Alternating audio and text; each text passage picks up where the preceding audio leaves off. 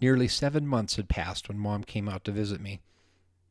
It never made a blip in the media, but I was given a letter of commendation and a Chiefs coin. I showed them to her. I can't remember what she said, but her face was reserved, proud. I also showed her where I was living and the fire station I was working. I asked if she wanted to go see the scene and was surprised when she said yes. It was the day after Thanksgiving. The shift had been quiet. It was just getting dark when the tones went out.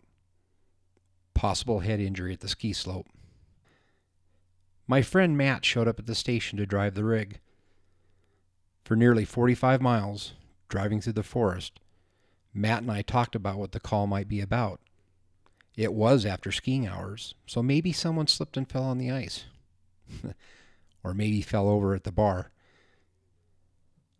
We arrived to find an employee of the mountain that had suffered a near drowning and possible closed head injury.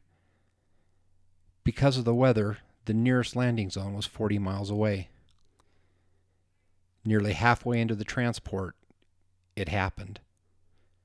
We hit black ice doing 35 miles per hour.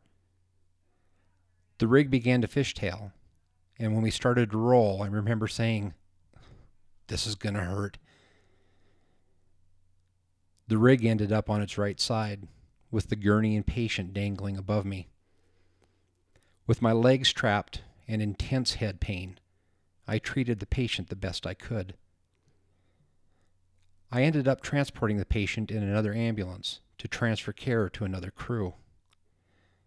I insisted on riding up front in that ambulance, but was told no.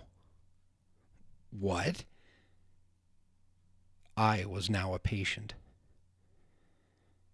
After I left the emergency department, my scalp flap stapled, I wrote my incident reports and was asked to take a few shifts off.